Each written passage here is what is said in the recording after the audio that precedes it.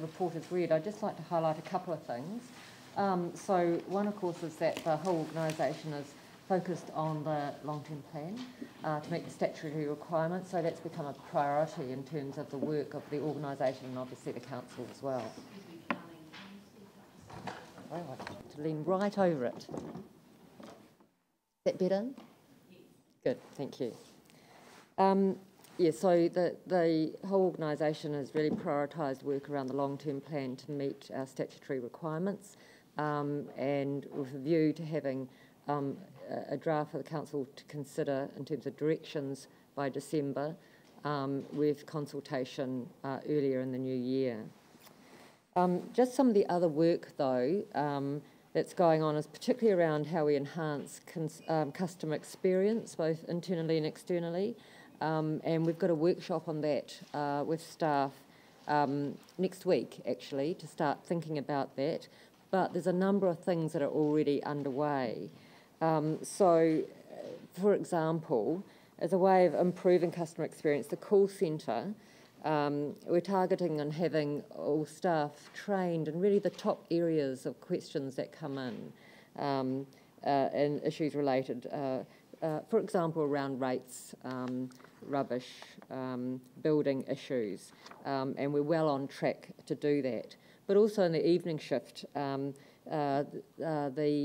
call centre staff are calling back customers and telling them what's actually happened about their queries, for instance, around wheelie bins or their rubbish being picked up. And customers have been pleasantly surprised that follow-ups happen, but actually it's been a really useful thing to make sure that things actually do happen. There's also collaborative projects between the council and other government agencies have been well received. And it's particularly around sharing information and the council drop-in sessions recently held around long-term plan, district plan, flooding and consents, well received, and I guess an example of how we can actually continue to share information, improve our transparency and decision making. And we're working closely so that we have much more joined up communications with Sarah, so that communities receiving, the same messages, the same information, and reducing the duplication that's been happening. I also just recognise that there's a lot of contacts with the council over our through our various mechanisms. So in August, just in terms of inquiries through either the call centre, emails, requests online and visits to the website, there are about 287,000 contacts. So it's a very busy place, and getting that right as our front face of the organisation is going to be very important. And I'll leave the rest of the paper as read, but happy to take any questions. Ali? Yes, just page 31 at the end of August 2014, etc., talking about the training of the 5 skill sets, and you mentioned the top issues, Carleen. Mm-hmm. To what end? What level of expertise and advice can be delivered? What does it mean for the customer? Because those issues that the rates and the building, for example, I would imagine there would be a lot of very specific questions. So how are they trained? So largely they're trained around the high number of questions that come in, so the common questions, frequently asked questions. Some of it's about how to access specific information, where to go to, and some of it is about referring on to the right people. But largely there's a range of, if you like, frequently asked questions and processes that the call centre and other staff can help with directly. Yanni? Just on page 39, I see that revised network guidelines for SCIRT program have been adopted by the 3 funders, and a revised budget's coming back on November 2014. Two questions on that. One is, what is the environmental impact of those changes to the standards? And the second is, the review that's happening by the 1st of December, is a report coming to council around the terms of reference, the scope, and who gets appointed, and what process is underway to ensure that we as elected members have oversight of that? That's right. I'll just ask my colleague Dave Adamson to respond.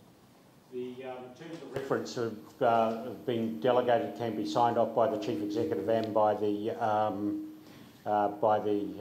Deputy Chief Executive of SERA. They have actually been gone and talked briefly, the draft, we've had a draft from them, we've actually modified it.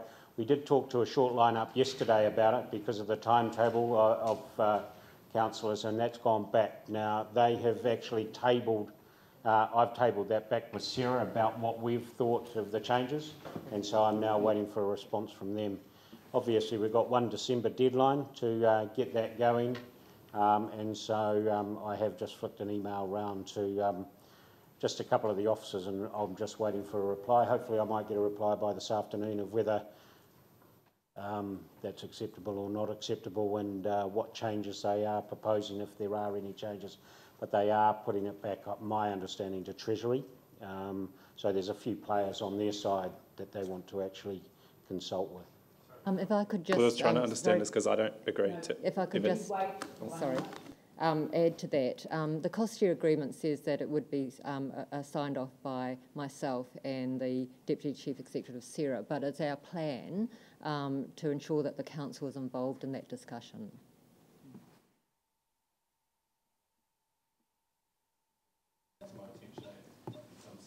All of the provisions of the cost share agreement, if any clarification is required, they can be signed off by the Chief Executive of the Christchurch City Council and the head of the CCDU. That is the provision in the cost share agreement, and which is why we got 2 clarifications signed by the Chief Executive of the Council, previous Chief Executive of the Council, and by the head of CCDU. Certainly one of those clarifications is of considerable concern to us. It signed up to a commitment on anchor projects regardless of the insurance recoveries.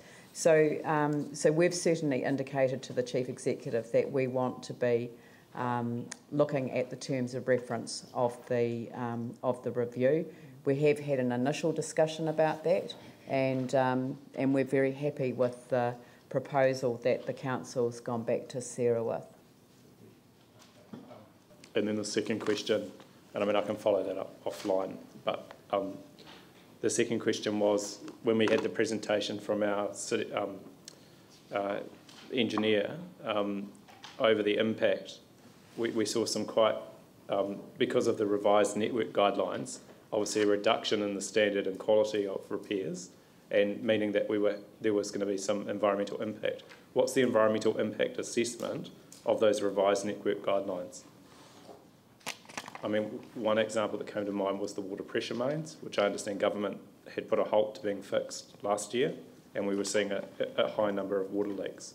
So what I'm really trying to understand is, with the revised network guidelines that have been agreed or adopted, what is the environmental risk and impact that affects it for the city? I just wonder whether it'd be better to come back with a report on that, because, I mean, it's not something... Let's wait for the independent review, and then we will know definitely what the guidelines going forward. Then we can do that work, because that will give the standard and the scope of the work, and we can do it. We could do, you know, a third is done by the old standards, a third's done by the level of service standards, and so there's quite, but I think once we get a way forward, which I hope will be, well, we've got to have a report by 1 December, that should give us some clarity rather than trying to do something, because we're only 50% through the physical works at this point in time. And so it could be a lot of work on something that's actually not that relevant in 6 months' time. Yeah. The frustration is that we keep hearing that, you know, we're waiting, but then we get the presentation that shows the environmental impacts it's currently having, which just keeps getting worse, and which would appear to be getting worse and worse and worse. So, you know, the truth of the matter is yeah, that until the review is done, right, we are stuck with the what's the total? 3.9 million. Yeah, billion. I've just thrown an extra billion in there. What the hey? But the other thing is that where 43A and 43B align is work that we're proceeding with, where there are huge differences and there's economic reasons that it would be good to do the two together, we are actually looking at them. So they're going through, and we're choosing project by project to try and work our way through that would actually maximise the value to the people of Christchurch of the work that will be done in the long term. So, you know, there is a little bit of intelligence being put into what's going into that program. And as you'll see, if you look at the SCIRT program, there are a number of projects on hold as we work our way through those kind of issues. There's still a lot of work going on. It's absolutely imperative that this is placed in the public arena, that the public know specifically what the decisions that are made, you know, within all aspects of the horizontal infrastructure project, what they mean for the council going forward, because obviously things that are not repaired to a high quality standard now will have a higher cost on our operational expenditure, you know, over the short to medium term, and we will be in there repairing that again at some stage in the near future. And so all of that needs to be calculated, and it needs to be part of an overall discussion that we have to have with central government. But we won't be having the discussion with central government about the horizontal infrastructure until after the 1st of December report. So what I don't understand then, and I appreciate that the 1st of December is the critical date, that's when we'll get the information. Why would you revise the network guidelines ahead of that process? And what influence will it have on that process? They already revised them before we were elected. If you have a look at the cost sharing agreement, the gate is actually held by Sarah. Sarah actually says what work goes through that gate and what doesn't go through that gate. And so that's really why they've got that ability to revise them. And some we are quite happy with and others we aren't. Yeah. When did we agree, or when did we adopt the revised network guidelines for the SCIRT program? That's referred to in bullet point 3. What page? 39.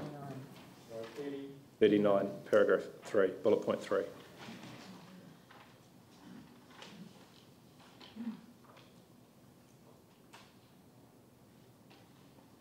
Basically what the standards, they have to have standards to design to, and basically at the end of the day it'd be no use designing up to standards that wouldn't go through the gate.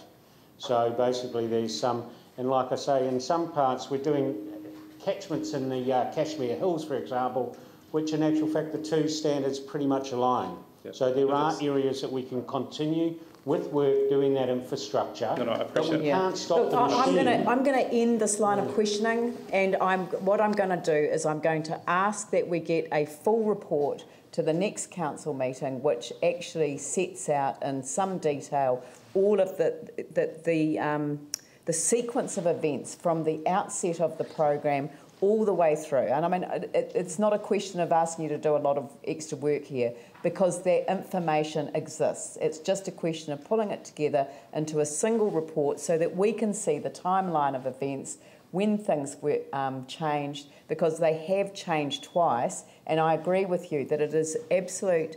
I mean, no amount of questioning is going to change the fact that at the end of the day, all of the work has to be signed off by Sarah. And so it doesn't actually get through as an agreed program of work. But what you're saying is that you're protecting the interests of the network throughout this process by ensuring that where there is a vast separation between the two standards, that's being put on hold. Yeah. Well, that sounds reasonable to me. So we'll get a full report to council. So there was Ellie. No, Tim. Was it Phil? Sorry. Thank you, Colleen. Page 44 under Accessible City, and you've made reference to the public workshop on the draft parking plan. I was at that, and it was an excellent workshop and well attended. And there were also was it within the context. The parking plan was within the context of an accessible city. And like some great suggestions, like for example, and it wasn't new, but incorporating, for example, park and ride as part of the inner city parking plan. There were suggestions like that. But what I want to refer to is how can we ensure that in fact there's good follow-up to that very good workshop, just so we keep the links. I'm sure staff will be doing some work on it, but I just want to make sure that it's a priority for us at council and probably for the environmental committee. So we can feed back to you in terms of what's been done and agreed and how we move forward. Good. So, Jimmy. Thank you, Mayor. Two questions. The first question on page 40 regarding to the repair the town hall. In here, the staff information regarding to the application of interest to repair town hall was released to the market on 9th of September. My question is regarding the scope of the work. Is the whole building and the facility repair or part of them? Yeah. Yes, it is. Which one? Yeah. Whole building, yeah, facility. But it also identifies what different stages. Oh, different stage. Okay. Yeah. So it has the right to exclude all or part. Yeah, all of or the- part. Okay, thank you. Second question on page 41, the New Southwest neighbor in the service center. Because regarding to this issue, I repeat for many times. But I review the content, still the same as the last month. My concern is what is the time frame? Is there any progress between this month and previous months? Yes, so I will try and ensure that we update more fully around some of these. But in terms of the Southwest Hub, time frame around November this year to December, there'll be consultation with the community board, the community committee, and then coming to the council to agree and approve the preferred site. Okay, thank you. It's possible next month if the Okay. report put into the content. Thank you. Ellie. Thank you. Page 37 with regards to the SCIRT program, 51% complete, and work in the central city is approximately 71% complete. I just wondered, is anyone able to answer, if you take the central city out of the 51% that's complete, what is the delivery of the SCIRT projects in the rest of the city? Is anyone able to answer that? Even an indication? I'm not Again, sure. could we come back to you Yeah, on sure, that? sure. Yeah, because I think that's probably fair. Yeah, great. Thank you. Thanks. And maybe we could do it ward by ward. That would be great, because I know that councillors would be very interested in that. I can bring you a plan and it shows the progress as we move east to west across the city. And I think you may have seen that map at some stage. I think I've got an updated one, so what I'll do is I'll bring it up shortly. But I'll also bring you up about the current or the latest on the work program, because scattered right through there's a whole pile of works on hold and design, being at the top, so it's not... It's not straightforward, I know, and you know there might be work happening on it. To give them to the community boards, to them. But is the progress shown as a percentage of the work to be completed? That's something that I would be interested in. Yeah. The percentage of work and what the percentage of the work is. I mean, I think it's a reasonable question if it can be easily put together, and I'm sure that the SCIRT people could show that, because I just remember after the earthquake, you know, Orion used to report, you know, enthusiastically about how much of the city it had on power, and it would go, you know, we've got 60% on power, and we're 70% on power, and we're 80% on power. And I remember saying to Roger Sutton, who was the head of Orion at the time, people in the east think you don't know about them because they're 80% without power, and it's better to. And so he changed the way he communicated. He said, you know, we're 80% on power, but we're 20,000 houses still without power, and tomorrow we're going to get another 4,000 of them on the power. You know, so people started to see what was happening and felt that they were included in the reporting. Glenn. Thank you. If I could mention two quick things. The previous council used to receive SCIRT reports by ward that came through the Environmental Committee and Community Board.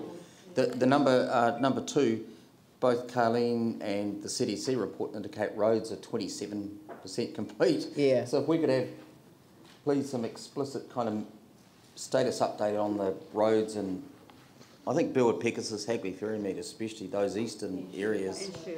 Oh, there you go. Yeah. People are really starting to get pretty impatient, so Yeah. it's been 4 years. Just on that, roads will always be the last, because you will always do the infrastructure underneath you. I'm sorry, that just has to happen. Otherwise we'll be, you know, the last thing we want to say is put a new road down and then we dig it up the week after. That doesn't look... I think people would, though, be grateful for, you know, holes to be temporarily filled, you know, because there's nothing worse than going down a road and then just bang, you know. Yeah, I mean, you know that, yeah. Yeah, no, it's when you forget that it's there and you do it for the second time that you actually can blame yourself for doing it. David? Would the report on roading give some indication as to the timing of the underground infrastructure repair, when it's due, and so that's, I mean, I think giving some of the eastern suburbs and surely Papanui Ward as well an indication that yes, their road is pretty rubbishy still, but the underground infrastructure still needs to be repaired, and this is scheduled for a date. I think we need to get the scope of the works together after the independent review. We agree between us and the Crown, because basically if there's an optimisation process, the roads are going to be maybe the Cinderella of the services that get left. We've still got a whole pile of issues to resolve around Red Zone, which affects a lot of the roads out eastern Christchurch, and again we've got a meeting with Sarah the middle of October. We want to come up with you at one of the workshops just to confirm the infrastructure we need, where we're thinking about stop banks. We've still got 60 or 70 houses within the red zone, I think, some occupied, some not. So there are a few issues that would be very, very difficult for us to put a program around roading around the worst affected areas until we do that. But we are intending to get that at a briefing to you as soon as we possibly can. I think the work's been done. I think you've seen it anyway, or most of it, and I think there's a good agreement about 95% of it. It's principally around roading networks and potentially stop bank positions that we need to talk to you about. Yeah. All right. On that, on page 38, the optimisation group, I know we've had a workshop over and we got presented with a number of different ranges of work, but like I've never seen back what the final version of that optimisation was, and is that coming back to council, or is that going to the independent review, or what's the kind of sign-off mechanism for that? Basically, part of that is what we can get through the gateway so we can continue rebuilding Christchurch. As I've said, we're approximately 50% of the way through that infrastructure. I believe, again, what the first part of the independent review, it says, what is the scope of the work? Right. And that is the first question we're asking. Second question is, what is the price of the scope of the work to actually meet the obligations as set out on the cost share agreement? I think of those two things, and then we will get a final group. Now, and maybe the design standards will change because the gate will be open. I just think it'd be really useful for us to get the existing current optimisation, because I know on that chart we saw there were things like, you know, the road going out to Sumner, there were things like bridges, and there were different choices that were made on each one. I just think it would be good for us to understand at the moment what is the current schedule of works in terms of that optimisation. Yeah. That would be helpful to be able to talk to our communities about what's happening. Maybe we come back as an independent briefing on HI and... Yep. Jamie? I'm happy to receive the report. Oh, you'll move that? Yep. And Ali can second it. Pauline? Thinking on those skirt briefings that go around the community boards, I was wondering if we could just check up on that program, because I don't recall them having been lately. Have you? And they were quite comprehensive reports, ward by ward. So I wonder if we could just see make where sure they're that. Yeah, it sounds like the skirt briefings have slowed up lately with community boards, so it might be worthwhile raising that with them. I've attended a couple of them, and there's a couple that I haven't been able to attend, so I thought they were going on, but certainly Ross will organise those and to get those, so come on a regular basis. That from a comms perspective, it's great getting the PDFs of the start work notices and things. They are really hard to use on social media. And so what I've asked is that we be sent a URL that we can then use through either Twitter or Facebook, because we can post those. And I think the PDFs come out before sometimes they're actually put onto a website. So it would be great if we could align that so that we're actually getting them as URLs that we can post, please. I think there's a lot more that we could be doing better in the social media space in terms of advising people. So no, that's a very timely reminder. I just think that with this whole question of the horizontal infrastructure, it's obviously raised a number of issues, but I think that we will get a complete report together and bring it to council so that people have got an absolute line of sight, because I don't think people need to worry that we have signed off on, like, this is, we're agreed that this is the position going forward. We've agreed that this is what's going to be acceptable within the budget, within the time frame, so that SCIRT doesn't stop working while we have the independent review. So that's all it is. It's really a deferment while we undertake that detailed analysis. So I'll put the motion. All those in favour say aye. Those opposed say no. That's carried. Thank you. Have we got a resolution?